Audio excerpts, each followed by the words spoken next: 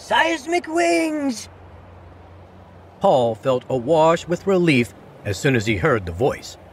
Even amongst his peers within the Doom faction, a great majority of the disciples grew stiff at her voice, paralyzed by fear, regardless of whether it was a joyous, joking shout. Just the thought that this spiritual warrior from Godric's land would want to spar with them sent chills down their spine. Her sparring and training went on for hours. It never let up. Even 4 hours in, if you thought you saw an opening, it wasn't one. It was just that she had become so good at reading your movements that she could feign openings and weaknesses. That was the kind of Doom faction disciple Sabine Treslin was.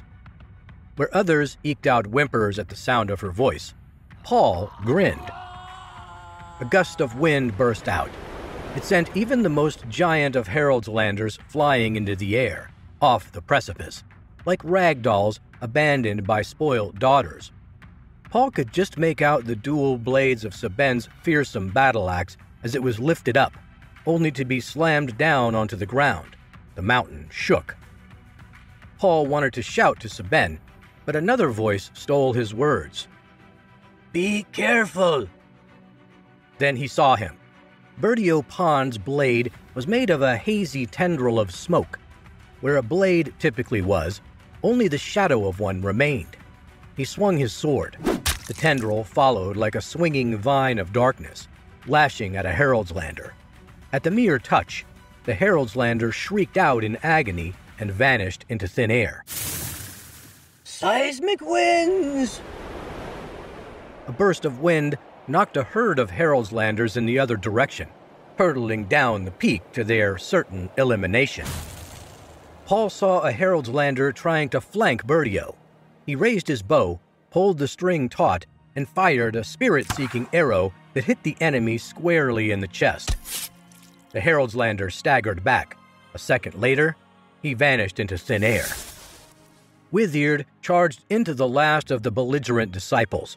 He extended his jaw wide and spewed a burst of fiery primordial energy straight onto their faces.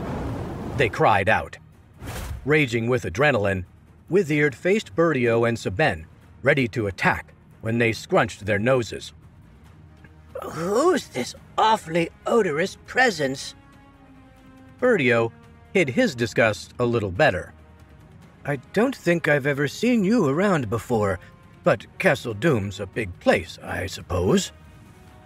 Sabine, face contorted in perpetual repulsion, covered her nose with a hand. I think I would have caught at least a whiff. What is it? Burnt flesh? Withyard felt a hand on his back. It was Paul. They're okay. We're all friends. Suddenly bereft of enemies to fight on the sacred mountain peak, Withyard's frenzied rage dissipated. The air around him cooled. He hobbled towards the stone monument and leaned against it as he sat. In fending off the Herald's Land disciples, he'd sustained the most wounds. Numerous deep cuts riddled his arms and chest. His breaths came out ragged, like wind blowing through a craggy tunnel. Withyard closed his eyes. Adrenaline fading, there was nothing left for the lanky disciple to run on. He forced his eyes back open, but his eyelids were heavy. Paul and Frederick went to his side. Withyard? Frederick brought out his flask of water. Drink it. I can do something, I think. Frederick held the flask to Withyard's mouth, where Paul and Frederick noticed cracks spreading from the tall disciple's lips, like an infection marked by thin, red tendrils spreading out over the face. Withyard shut his eyes. Frederick tried to feed Withyard water, but the tip of the flask steamed. Smoke wisped out from Withyard's mouth. He remained as motionless as a corpse as Bertio and Sabine approached with trepidation. Is he? Paul shook his head. Withyard hadn't vanished into the thin air.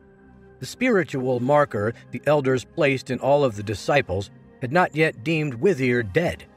He hung by a thread, but Paul had already seen his incredible restorative abilities before.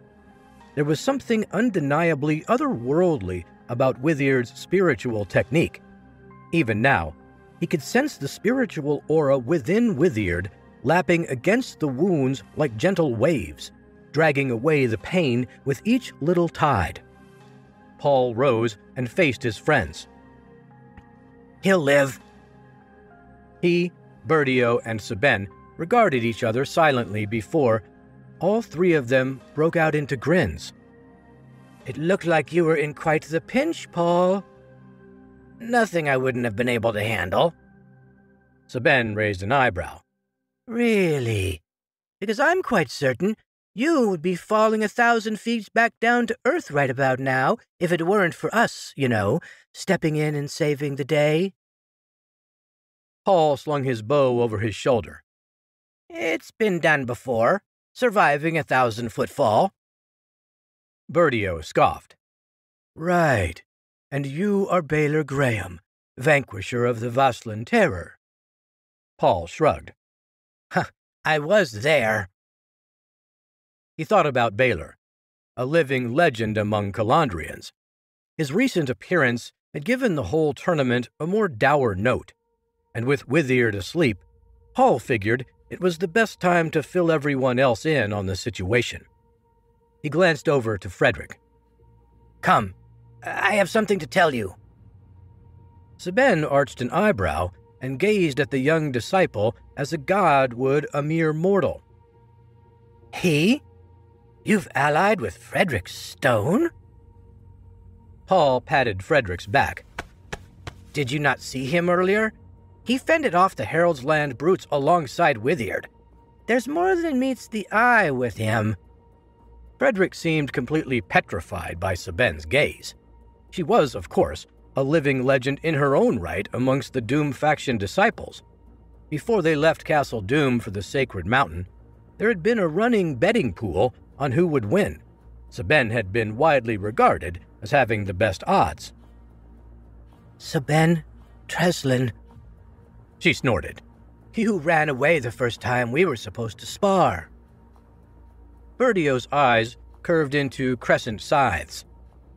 I think that's less a slight on Frederick Stone's fortitude, and more a testament to how most people can't bear to be with you.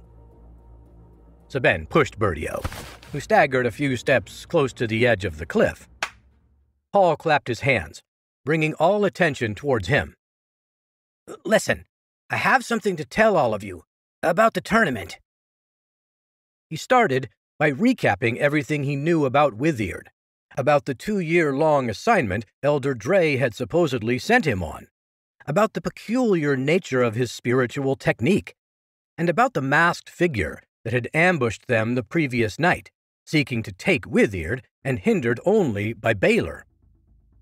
Paul noticed Bertio's lips purse into a frown, a rare sight for someone usually so casually jubilant. Baylor showed up? He's entrusted me to look after Withyard. There's an outside danger that's managed to infiltrate into the tournament. And we don't know why they want Withyard? Paul looked over to Withyard. Already, the wounds across the forearm had healed a considerable amount. It could be for a number of reasons. Perhaps he's made enemies in the assignment we know nothing about. Perhaps there are others interested in exploiting his unique techniques. It doesn't matter. If Baylor has asked me to protect him, that's all I need to do. Paul took a deep breath. But I need all the help I can get. The entity that showed up last night, they were terrifyingly strong. They were on another level entirely. All while Paul spoke, Sabine remained ghostly pale. Finding a lull in the conversation, she cleared her throat to interject. There's something more. Bertio nodded. Sabine saw something last night, too. Her throat felt dry as she said the dreaded words aloud. A dead disciple. I think it was Nelson. Paul frowned. Dead, as in? Sabine's silence confirmed what Paul was thinking. Despite the absence of strong wind, he shuddered. That makes no sense. The elders, they... Paul trailed off, suddenly finding his throat dry as well. Bertio said he sensed something off about the tournament from the very beginning. The handsome Godricslander nodded. Everything we've been doing, the reason why we're here. Doesn't it feel like we were deliberately sent here without any direction, as if we walked into a trap? Paul and Frederick shared a look. We figured that was the point of the tournament. Bertio looked up at the clouded sky. Maybe, but still, there are too many peculiarities outside the hidden rules we've all discovered. It feels off. All of it. A strange shimmer radiated past them. It stirred Withyard awake too. As he shifted up groggily, Sabine looked up at the top of the stone monument and froze. As the sun peeked through the clouds above, a large shadow cast over all of them. Friends! The rest of them turned. Perched atop the stone monument was the same beautiful woman Sabine had seen killing a disciple, Maiden Maud. How fun! Look who we have here. A chilling pair of ice-blue eyes landed on Sabine and her mighty battle-axe. Godric's land. Sabine of the Treslin family. Fears she will never be more than her weapon, in the same way she fears never being more than her family name. Sabine flinched a little. The icy blue eyes moved casually over to Bertio. Ah, Bertio, of the Pond family. Once a lineage of dukes and duchesses, but now, like the martial technique passed down, nothing but smoke. Bertio's hand hovered over his scabbard, ready to unsheath. Sabine's eyes drifted over to Frederick, as if they were having a casual stroll along idyllic plains. Frederick Stone, youngest of 8 children, and the only one who remains alive since tragic events over the last decade. Heavy is the burden of being an only child, is it not? Especially when you must be the one to keep the family's elemental sword style alive. Rather than whimper or cower, Frederick let his head sink. Maiden Maud's red lips pursed into a smile as her eyes found Paul next. Paul, of a disgraced family. The archer who lives in the shadow of a warrior living in the shadow of a hero. How dreadful! How far must you look until you find a place where you truly belong? Though no one but Maiden Maud noticed, Paul had already drawn his bow, a spirit-seeking arrow aimed directly at the spot between the intruder's eyes. But the troopmaster of the wandering troop did not flinch. She tilted her head down, extending the nape of her neck.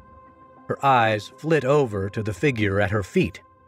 Alas, Withyard Grey, a mere egg with a name. Should you seek the truth about who you really are, I suggest you forego playtime here and come with me. Withyard glanced up, bleary-eyed. He crawled away from the stone monument, closer to Paul, Frederick, Bertio, and Sabine, for a better look at the person who sat atop the stone, silhouetted by the sun's gleam.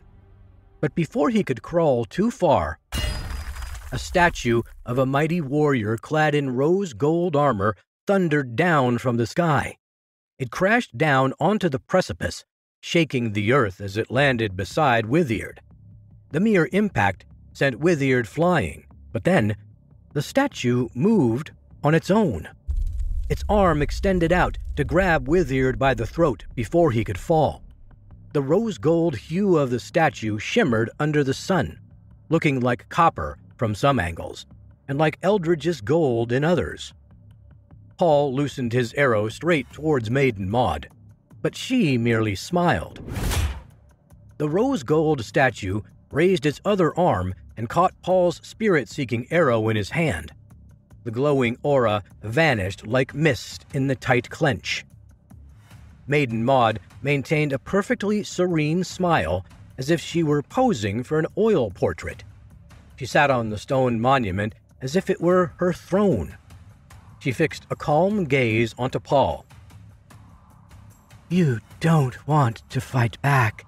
It'll only lead to a more gruesome death. She shifted her focus to address all of them. Unfortunately, this is not a tournament where a disciple emerges victorious with a sacred sword. There is no sacred sword. There is no tournament. Her lips curved a little higher, as if unable to resist a far more laughable delight. Your great elders are in their big old tent right now, staring at an enchanted glass orb, thinking they are witnessing everything they should be. However powerful their spiritual sight is, it has been far too easy to slip from their detection. Your faction is a joke, and by dusk, the elders and the disciples will all be no more. I'm sorry all of you have been implicated in this, but you're mere children. You don't understand what the real world is like yet, outside the comforts of Castle Doom. Her smile folded back into its usual calm state. I promise to shield you all from the pains of reality. It'll be quick and relatively painless. Maiden Maud leaned backwards. Then she kept leaning back.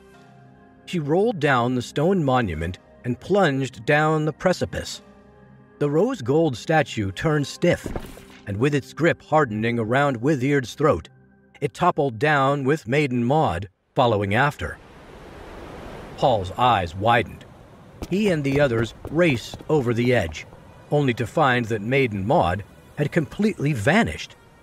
The rose-gold statue plummeted into the forest canopy below, with Withered flailing, still unable to pry himself free.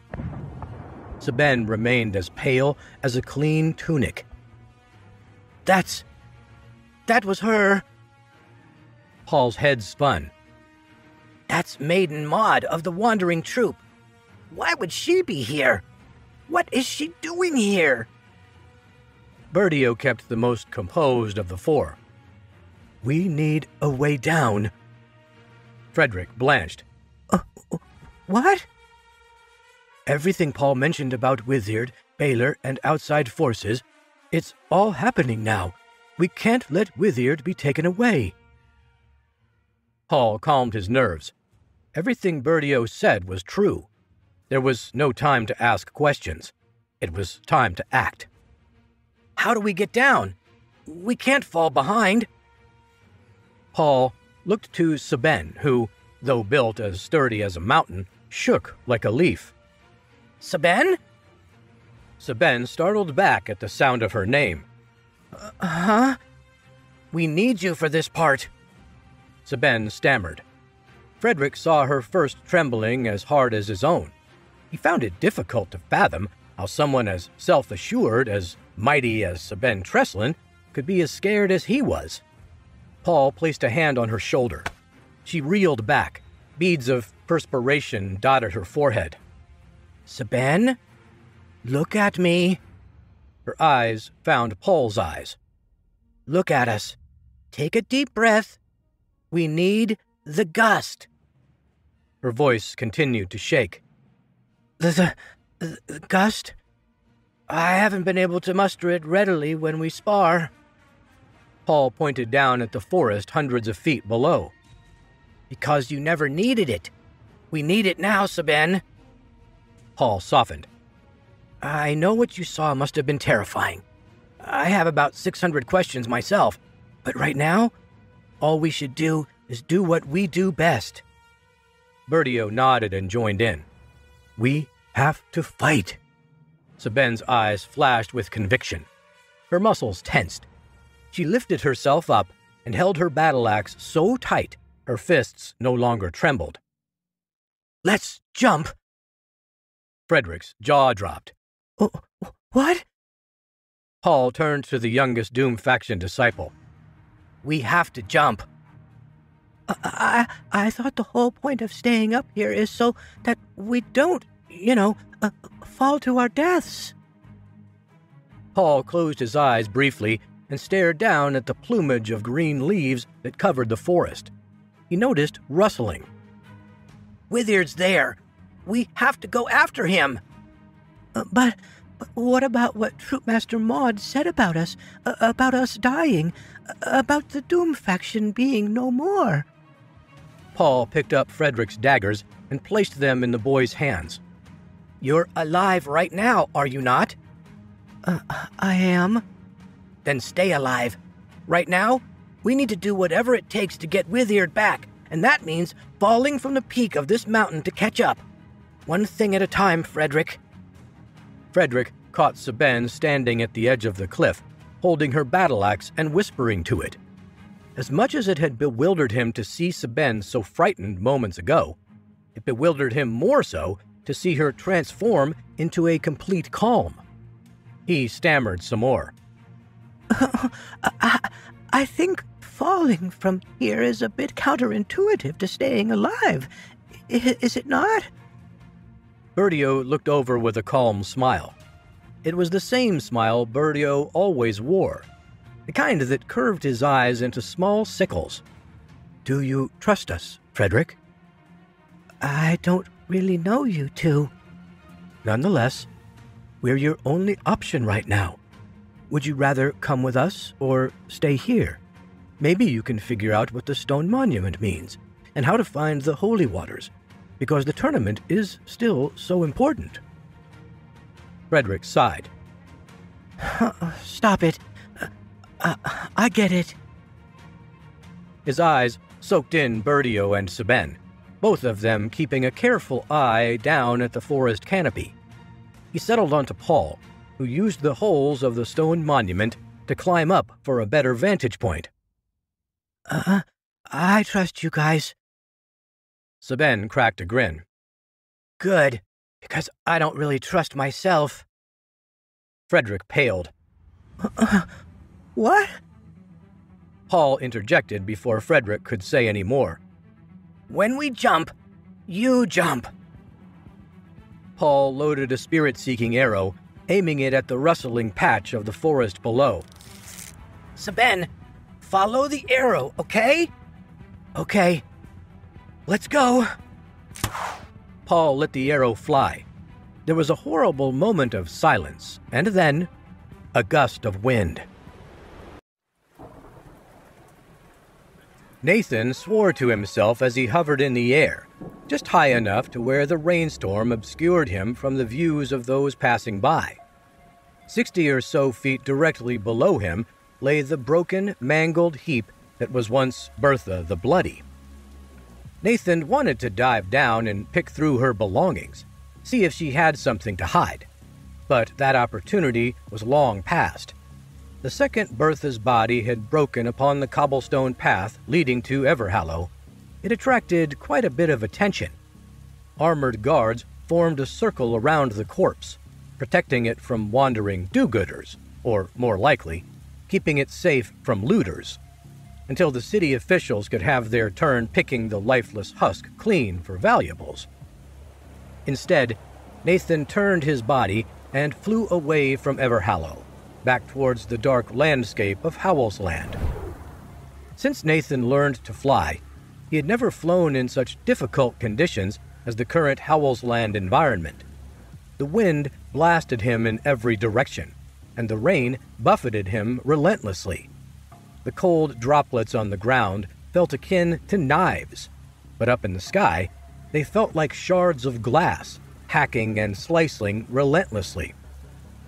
Nathan had worked on creating spiritual barriers between him and the unrelenting rain, but honing his power to a point where he could both focus on flying and deflecting the tiny wet missiles, was a daunting and draining task, even for a powerful spiritual warrior. Nathan flew for about a quarter hour. Though the landscape below stretched out in an incomprehensible mass, he knew which way he was headed. He avoided Willow's Fall entirely and soon alighted in a forest. Nathan's feet touched the ground and rested on top. He grinned, pleased he had been able to master his body's elements so well. Now he could strut across the surface of muddy ground as easily as a horse gallops across a field. A neigh captured Nathan's attention. He called out, "One moment, my friend. I will be there soon." And he walked in that direction. It wasn't long before he saw his campsite. His faithful steed, Ghostwalker, stood underneath a tree, blessedly shielded from the rain, and a blue spiritual fire crackled by his feet. The Doom faction's grand alchemy competition had taught Nathan a thing or two. He now made frequent use of his spiritual fire, especially in Howl's Land, where the coastline and the dry land were becoming more indistinguishable by the day. Nathan walked up to Ghostwalker and patted the horse on his flank. "Well, old friend, I think we might be done avoiding civilization for now."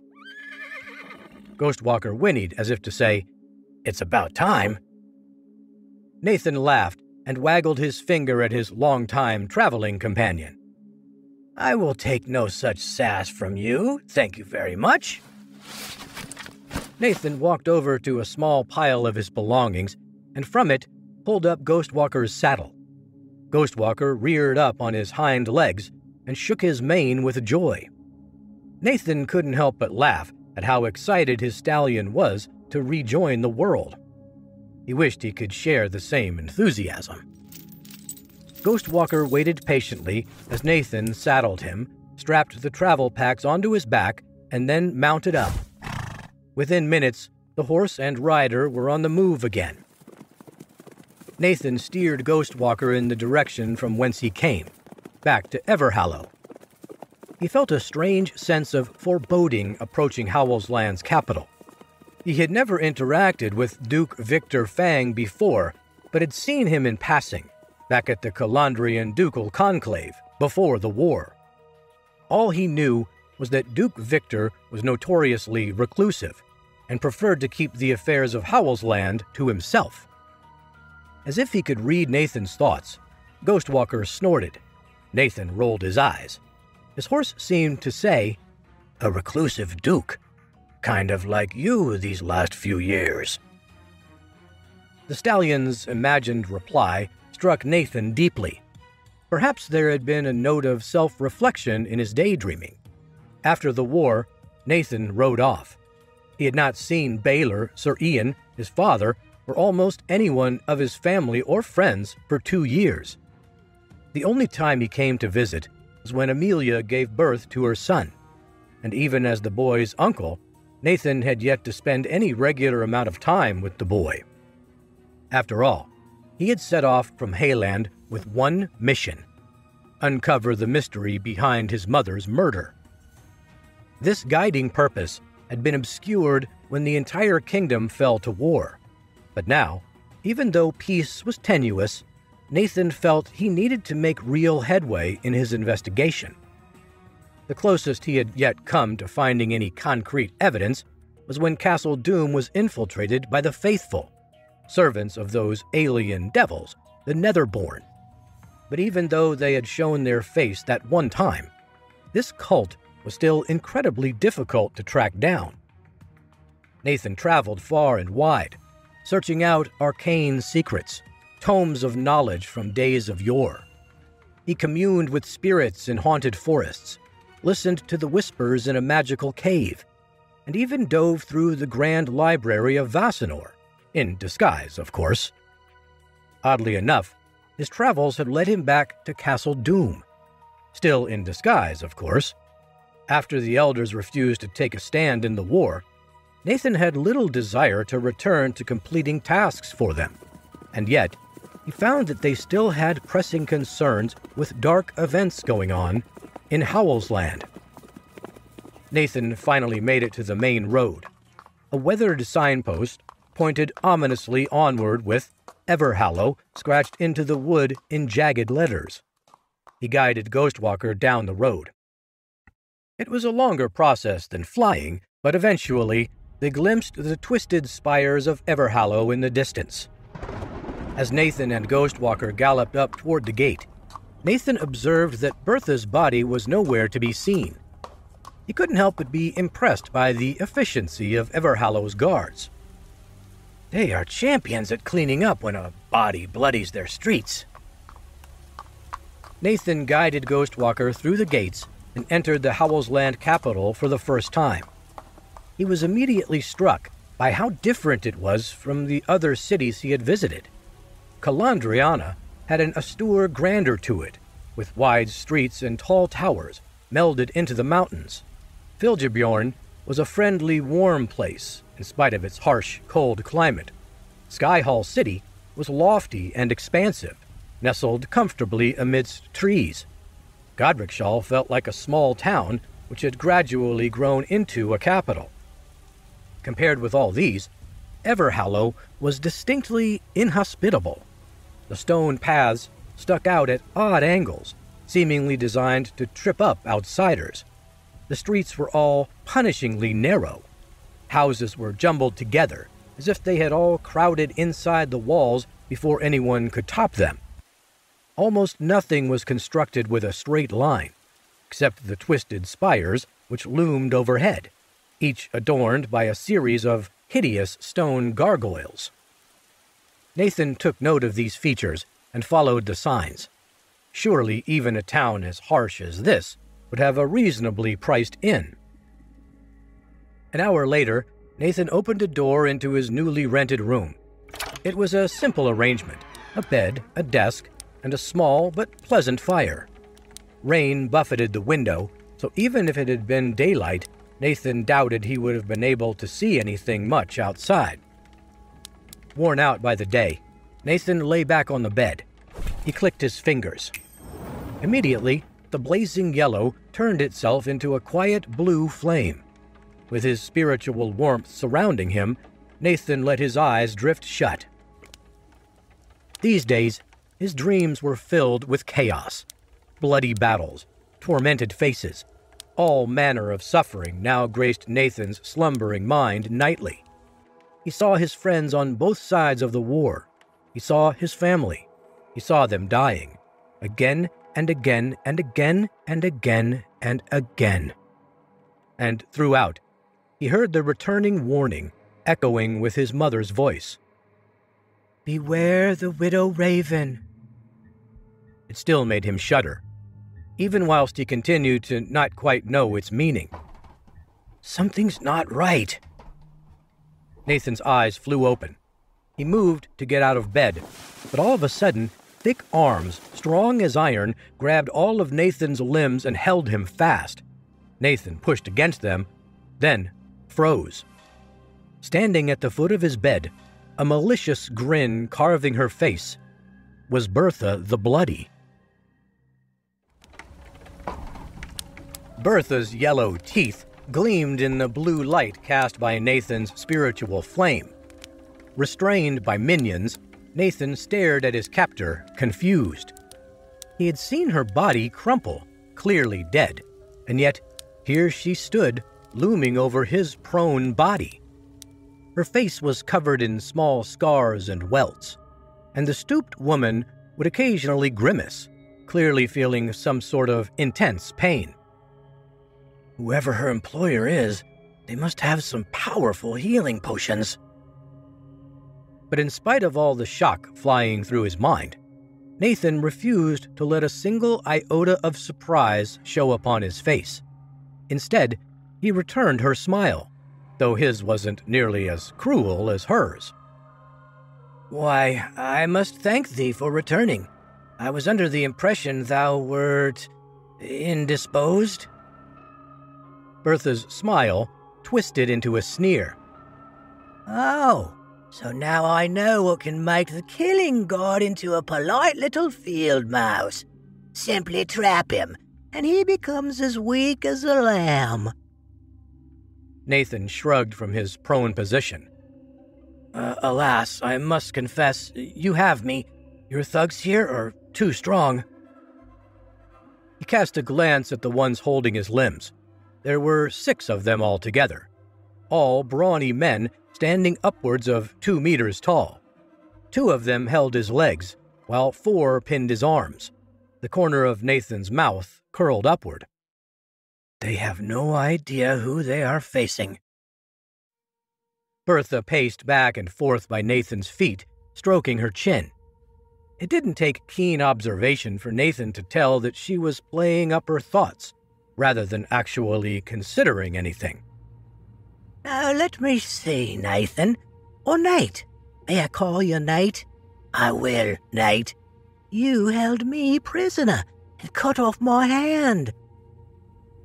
She held up her right arm and examined her bandaged stump. How can I repay your kindness? I know. A hand for a hand sounds like a fair exchange. Bertha took one of Nathan's wrists as the thug who'd been holding it straightened and drew a cartoonishly large meat cleaver.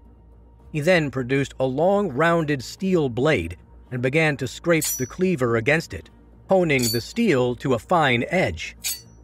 Nathan kept his eyes fixated on the knife. Do you expect me to reveal something to you? Bertha laughed. Her belly chuckle reverberated in the small rented room.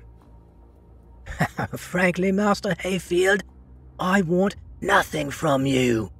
I was pleasantly untroubled by your existence until you had to mess with my work, and now you need to bleed for it. She nodded toward her henchman with the blade. Nathan tensed. I could scream and bring the city watch down upon your head. Bertha laughed even louder than before. Oh, you are new to Everhallow. You could shriek until your lungs burst, and Duke Victor's highly trained rubes would do nothing more than count the coins with which I line their pockets. Go! Cut him! Her henchman lifted his knife up in the air. Nathan clicked his fingers. The blue spiritual fire vanished. All of a sudden, the room was engulfed in blackness. Bertha's henchman shouted out in confusion. Where is he? Oh! After a moment of chaos, all sounds stopped. Bertha breathed heavily, not daring to make a sound. After an impossibly long silence, she heard fingers click. Blue light flooded the room again, revealing a bloody scene. Nathan stood to his full height, blood staining the front of his shirt. The knife-wielding henchman lay against the wall, his head split open by his own cleaver. The one who held Nathan's right arm lay face down, the point of the knife sharpener sticking out from the other side of his head. 3 more of her henchmen were sprawled across the floor, their necks twisted. The final one writhed on the ground, clutching his still bleeding neck. After a moment, the final henchman stopped writhing. Bertha gulped.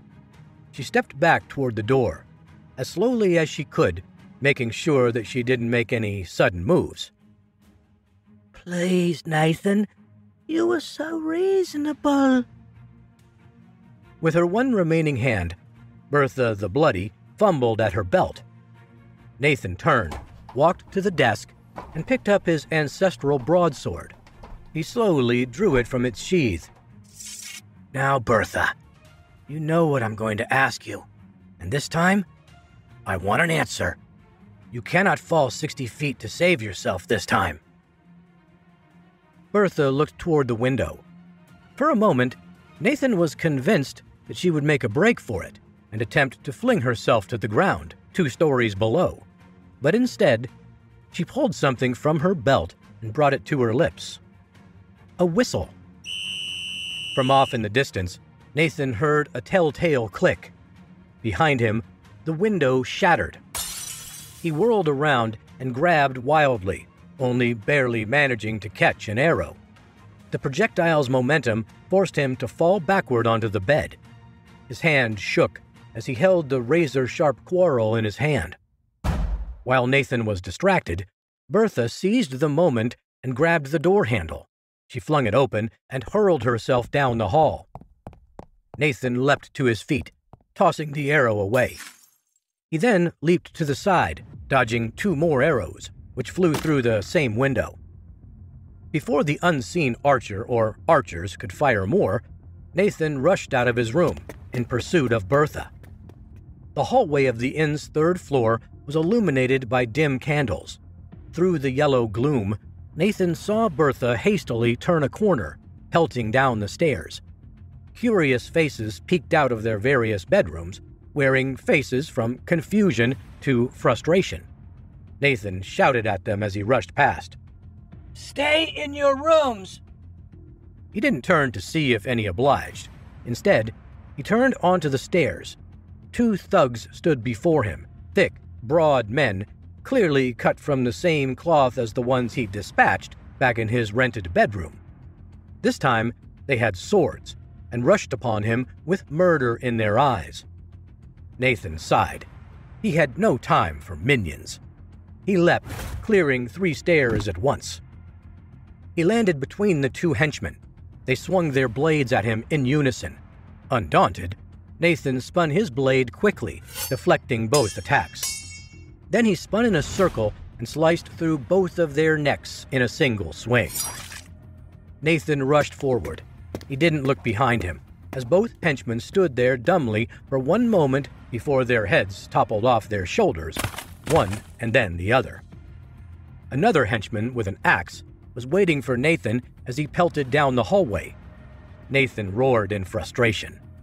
Bertha was now out of his sight, no doubt in the lobby already. The axeman swung down at Nathan. Nathan turned on his heel, spinning in a graceful and deadly pirouette. The axe-wielding man's blood splattered the 2nd story's walls. Nathan bounded down into the lobby. The innkeeper, a plump woman with rosy cheeks, shrieked in fear at seeing the bloody man flying down her stairs. Nathan flipped a gold coin in her direction. She caught it, befuddled. "Apologies for room 12, madam." And he rushed out into the night. Nathan rushed out into the darkness. He kept his Asura seeing eye open, scanning the sheets of rain for any hint of his fleeing foe. Nothing. Even the archers who fired at him must have left. He grunted in frustration. Just then, a voice shouted from the darkness. "Nathan Hayfield?" Nathan held his sword before him. "Who goes there?" 7 heavily armored people walked forward. They wore tabards, which bore the crest of House Fang, a clawed green hand with bloody nails, reaching up on a deep purple backdrop. Nathan rolled his eyes. Great. Guards. One of the soldiers strode up to him. She had no weapon drawn, but approached him cautiously. "I apologize, my lord, but we must detain you. Duke Fang's orders." Nathan sheathed his sword. He raised his hands, supplicatingly. "Doth the Duke know I'm here?" The watch captain shook her head. "Nay, but the watch is on high alert. Strange happenings across the land. One cannot be too careful." Nathan nodded. "I understand. Take me to the Duke, then." Just as Nathan took a step forward, a haunting wail pierced the night. The guards looked around, frantically, confused. They put their hands on their swords. Nathan started laughing. The watch captain raised her eyebrows at him. Nathan shook his head and gritted his teeth apologetically. "I think the innkeeper just had a look at room 12. Nathan walked alongside the 7 guards through the twisting streets of Howlsland. He found himself impressed that the squadron could easily keep in formation, in spite of the unpredictably narrow passageways that made up Everhallow. But that wasn't the principal thing that Nathan found curious about the city. As the group of them made their way toward the central spires, not a single person was walking the streets. Nathan remembered in his youth, at the Academy of the Mystic Blades in Godricshall, students were constantly getting into trouble in the after hours. But the only souls Nathan glimpsed were slinking through the shadows. He turned to the captain. "Captain?" "Captain Ronyalt, sir." Nathan nodded. "Captain Ronyalt, is there a curfew in place?" Some of the guards snickered. The captain shot them a look. "Aye, my lord. Ever since the first killings, no one is permitted to wander the streets after dusk." Nathan furrowed his brow. "Did you catch the woman who ran out of the inn afore I did?" Captain Ronyalt shook her head. "Nay, we saw you first. Who were you after?" "Bertha the Bloody. I reckon you've heard of her?" The captain blinked, astonished. "Are you sure? My men scraped her body off the cobblestones this afternoon." "It seems she's hard to kill." The patrol turned a corner, and Nathan beheld Duke Fang's keep for the first time. Looming over the patrol was a building of polished white bricks that sloped upwards into itself. On the very edge and corner, there was some sort of ornamentation. Whoever built it must have cared deeply about the artistic side of construction. The farther up it went, the thinner it became, until the building split into 3 distinct spires, which loomed over other similar peaks on the buildings below. But unlike the Owl's Eye in Godricshall, or the main keep of Calandriana, the door of Everhallow's central building was surprisingly modest. It was an iron door, only about 10 feet high. Molded into the metal were scenes of historical or mythological import. Nathan didn't recognize them, so he assumed that they were locally based stories that he hadn't been around long enough to learn. 6 of the guards lined either side of the door. Nathan and Captain Ronyalt walked between them, passing into the building. Soon, the 2 of them were alone, and they faced a massive spiral staircase, which twisted up into the rafters of the building before vanishing. Captain Ronyalt held out her arm. "After you, my lord." Nathan nodded and started to climb the stairway. He could have flown, but he often found it inconvenient to fly indoors, so up the stairs he and the captain went. The silence was oppressive. Nathan was keenly aware of how much time he was wasting, so he decided to risk asking a query. "Captain Ronyalt, did you know any of the murder victims?" The captain kept her eyes gazing forward as they continued their ascension. "I found one of the bodies. 'Twas a dear friend." Nathan winced. "Oh, I'm sorry." Ronyalt shook her head. "Be not sorry. It was 2 years ago. Time moves on." Nathan furrowed his brow. "And in 2 years, no one has learned anything about the killings?" The captain shook her head again. By this point, they reached a fork in the stairway. One branch led to the left and the other to the right. Both continued upwards. In the midst of the fork stood a guard. "Captain Ronyalt, sir." "Make thyself at ease." The guard relaxed. "Soldier, where is the Duke?"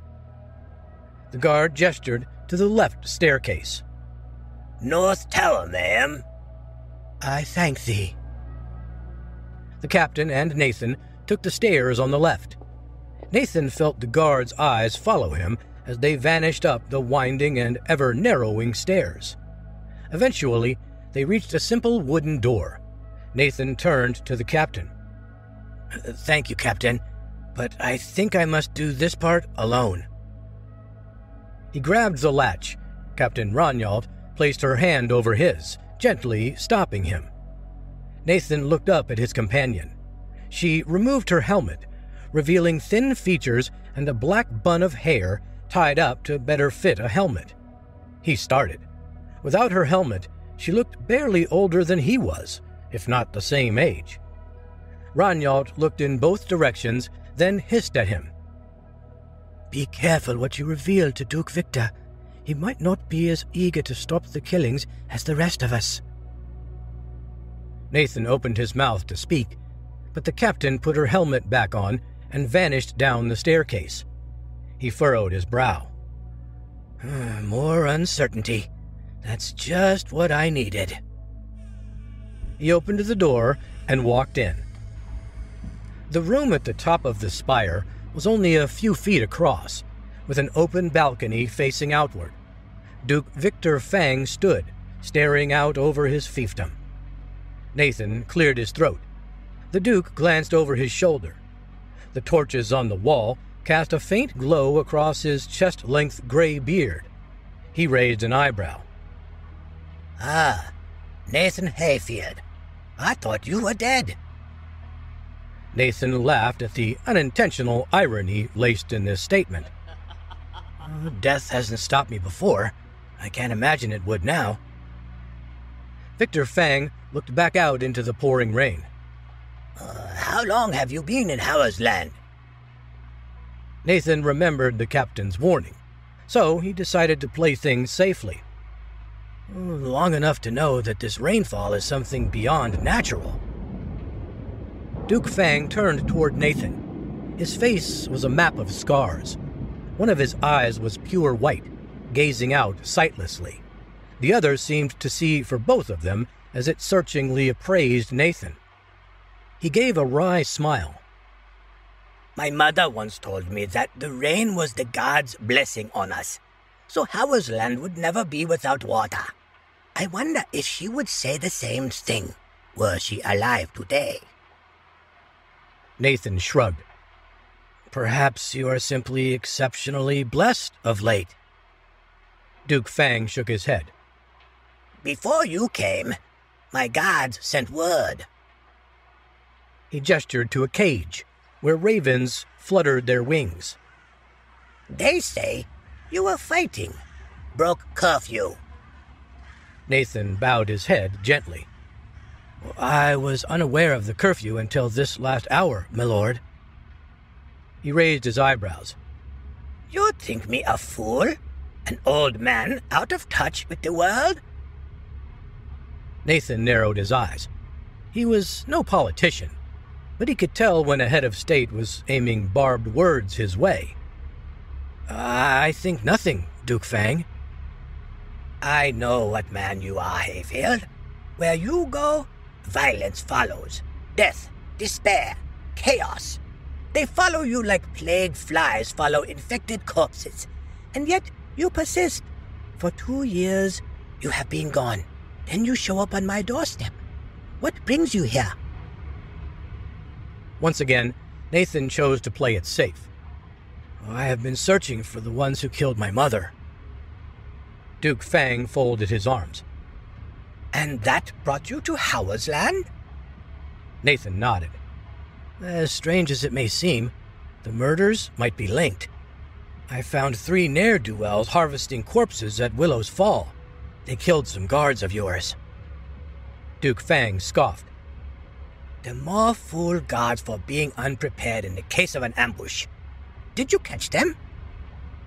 In a matter of speaking, their leader attempted to kill herself rather than divulge her employer.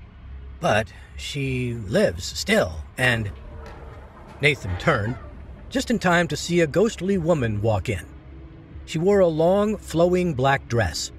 The bones of her body stuck out at odd angles, much like the city she resided in. She didn't appear starved, but her edges told a story all their own. Her black hair matched her dress, so in the dim light, Nathan had a hard time distinguishing where one ended and the other began. She regarded Nathan with no surprise, only curiosity.